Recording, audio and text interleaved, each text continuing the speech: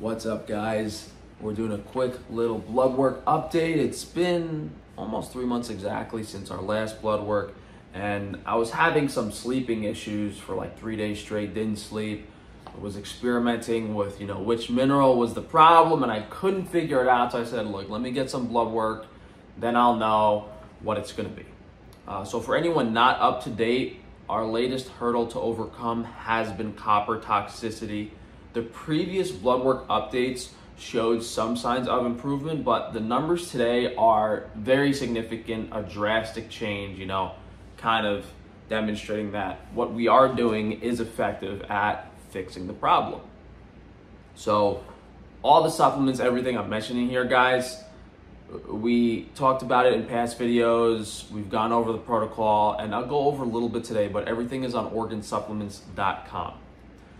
Now, the sleep problem was magnesium being too low. So we had calcium and vitamin D deficiency last time. This time was magnesium. But I was like taking calcium and D3 because I thought that's what it was, but it wasn't. So my sleep wasn't getting better. And I guess that depleted my magnesium stores pretty bad. So, sometimes the blood work really helps figure out and pinpoint what it is, because when you're taking like set amounts of these vitamins and minerals every day, you don't necessarily know how it's directly affecting the blood. So 3 months ago, our vitamin D was low, 17.5 on a scale of 30 to 100. Copper was a little high, 115 on a scale of 69 to 132. But the main issue, zinc being low, 65 on a scale of 44 to 115.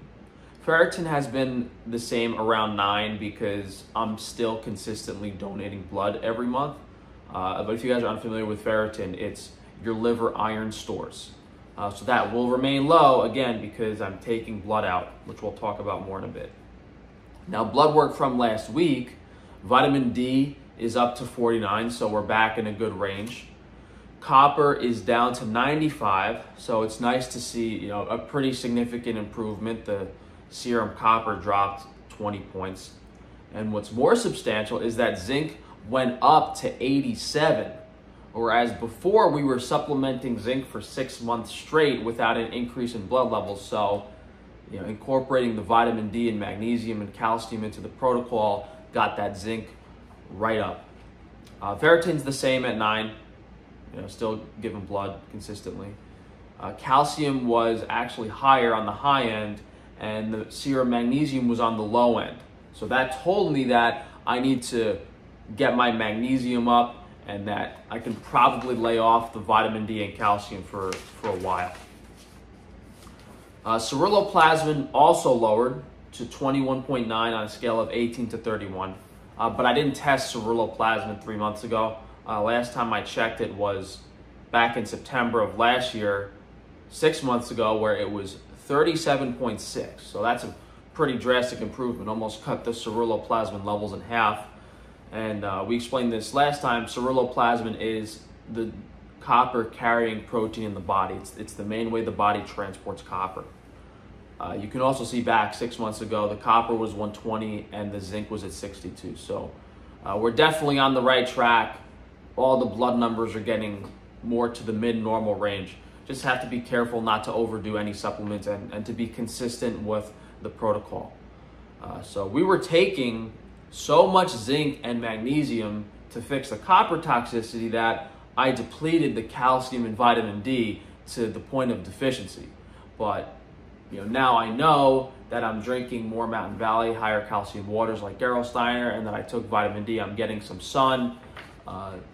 That part of the puzzle has been solved. And depending on your blood work levels, you might not need to take vitamin D or calcium. A lot of people tend to be high on those. However, it's very likely you will have to take zinc, magnesium, and molybdenum in every single meal. And I've explained this before, but to touch on it briefly, zinc, you're replenishing your zinc stores, the zinc deficiency that's caused by copper toxicity. Magnesium is required for transporting copper. very overlooked and necessary. That's a big element people are missing, is they're not getting magnesium. And in order to get a lot of magnesium, again, you might have to also be taking calcium and vitamin D because those get depleted. And molybdenum is very good for removing copper and preventing its absorption. So taking these three with every meal has made a world of a difference, and they need to be taken together. I literally do not sleep because if I don't take these, then my serum copper goes up, my blood calcium goes up, and those minerals can cause excitation in the brain and make it difficult to sleep. So that's why we came up with the zinc complex, magnesium complex on organ supplements, choosing the most effective and bioavailable chelations of those minerals, and more importantly, at the correct and safe dosage. Without the low safe dosage of those supplements we have, you couldn't do this protocol effectively with every meal and you wouldn't feel as good.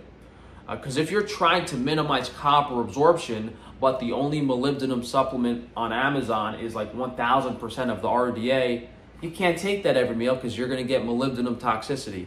And you need to have the mineral in the digestive tract in every meal to be more effective at taking copper out. If you just have a ton of molybdenum stores in the liver, that's not necessarily going to help the copper toxicity as much. You might be able to find zinc, we have the most affordable and highest quality supplements on organsupplements.com without fillers and the correct dosages.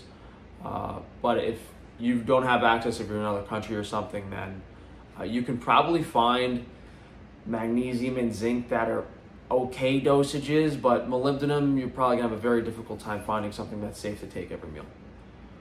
So the blood is a totally different story and probably warrants its own video, but what I do is I take about a liter of, or whatever is normally donated, 500 mil of, so half a liter of blood out maybe every 3 weeks. Now, blood is full of all the minerals.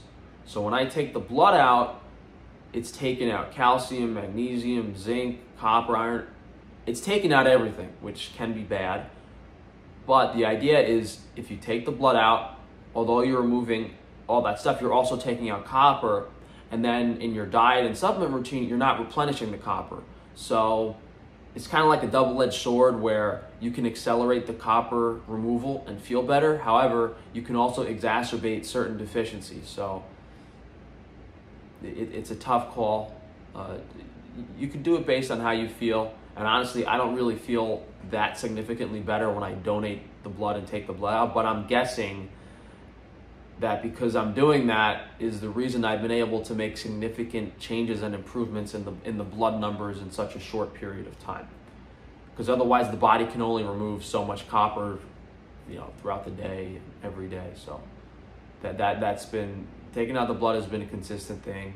But I'll say it again, that means you might have to take more calcium, more magnesium, more zinc, eat more steak, really get your nutrition in to make sure you're replenishing your body of those other nutrients contained in the blood. So it's kind of like, it's risky because you're removing, 5, 6, 7, 8, 9 potential nutrients that you need to feel good at the cost of removing one, the copper. So that's definitely up in the air, but I feel like if you don't do that, and the ferritin and copper might not be removed as quickly. So I'm excited that we've seen demonstrable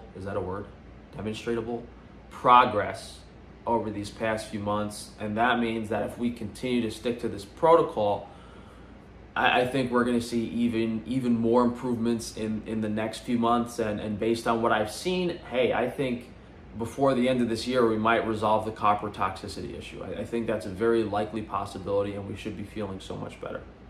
And I don't want this video to be too long, but one last thing I'll touch on is the way to be as healthy as possible is to take as much stress off the body and off the liver. And that means to have less things in it, A lighter car is going to drive faster, but if your car is missing a transmission, it's not going to drive at all. So you have to make sure to remove as much of the negatives from your body as possible. And it's also ideal to not have too much. You're better off being in the low range of vitamin D. You're better off being in everything low and balanced, because if everything's as low as possible and balanced, that means, you know, your liver has basically free space and your body can function as much as possible, and significantly the mineral levels in your body will be lower, which means less metals in the body, which means less susceptibility to EMF radiation, less oxidative stress. So the real goal here is, how can we get all of our nutrients at the perfect level of just being sufficient enough? That's where you're going to feel the best and have the most tolerance for anything. So that's what we've been trying to get for a few years now on this liver detox diet. But thank you guys for joining. Hopefully this helps you guys out and gives you some direction on what to do on your health journey, and also shows that I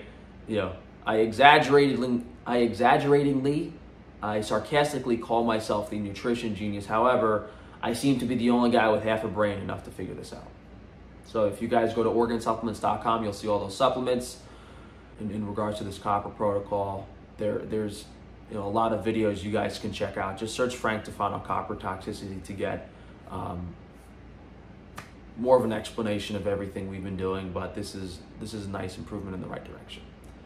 So as always, guys, please drop a like on the video, leave a comment down below. Make sure to subscribe and check that notification bell, and I'll see you guys soon.